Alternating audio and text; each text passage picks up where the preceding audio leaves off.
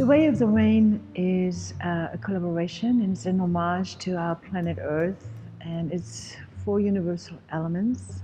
Having moved to the desert in New Mexico, I learned about the monsoon rains they have seasonally during the summer month, which are extremely important because they provide water for the entire year in that region.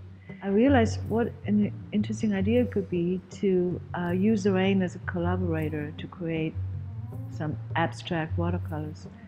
So I reversed the wet-to-wet technique and applying some watercolor pigment on the dry paper, waiting for the rains to come and carrying them outside where the raindrops then would create the art on the paper. I felt that since I'm an environmental artist, that I should create a statement that would kind of create awareness and open up consciousness for people to look at something beautiful perhaps, but with a message how endangered our Earth is. I realized it would be a really great idea to incorporate some other art forms with my art form to kind of unite that and create a really strong statement to point towards the disaster and the distress that Earth is going through.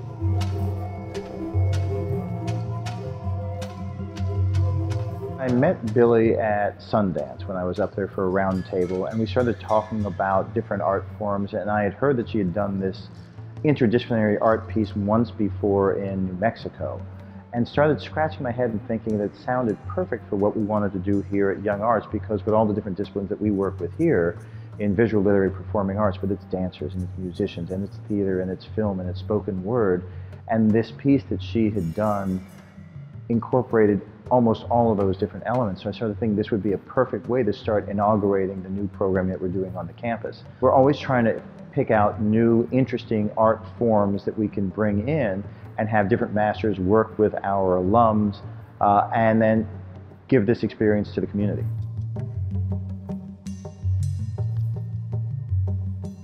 The choreography and inspiration for Way of the Rain came about from Sibylle Szaggars Redford's silks, if you will. From listening to her and talking with her about the 5 elements, which are the Big Bang Theory, the earth, water, fire, I really thought, wow, what can I add to this? And how can dance be a part of this?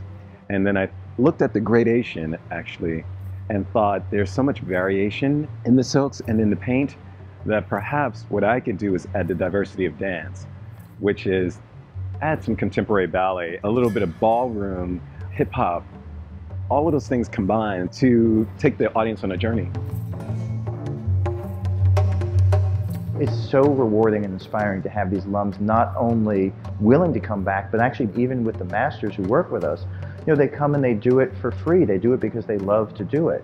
This piece is a great example. We've been working with Robert Redford for years. They're inspired by working with these young artists, and you know, they get the inspiration themselves to continue their own art. I really wanted to be everybody giving an input, what their idea would be towards this concept, and then really happened. I mean, this dream absolutely came true. You kind of inspire each other, and the creation can become so much more powerful.